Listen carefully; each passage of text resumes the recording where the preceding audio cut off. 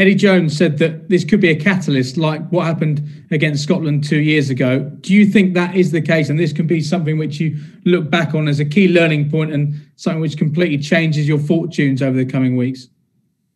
Yeah, I mean, we're looking to have used it already. We're looking to use it in the way that we've prepared. We're looking to use it in the way that we're going to perform at the weekend. And so far this week, it's been good. There's been a step up. And as I said, like we're looking forward to Saturday now. What sort of response do you think we'll see based on what happened last week and what the conversations you've had in the week? What can we expect from England? Well, we're looking forward to showing it rather than talking about it mainly. But hopefully you see a team that attacks the game. Brilliant. Thanks for your time, Owen. Thank you. Thanks, James, very much. Do we have any other questions for the live section? Neil Barker, will come to you. Hi, Owen. Hope you're well.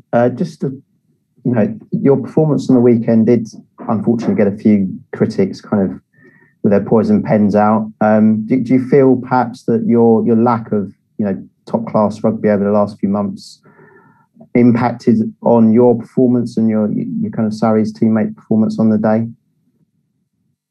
I don't think we'll know, but it doesn't feel like it did not. I think obviously we're disappointed, massively disappointed with with my performance at the weekend.